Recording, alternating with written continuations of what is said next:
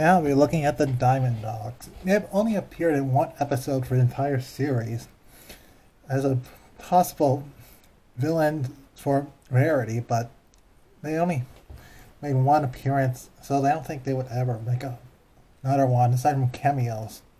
Like they had their cameo human versions themselves in Equestria Girls series, well, movie series. I haven't seen any in the TV series. They, like their name suggests, they are dogs and they like to diamonds. In fact, they try to get Rarity to mine all the diamonds for them they could find. And she managed to outsmart them by nagging every moment about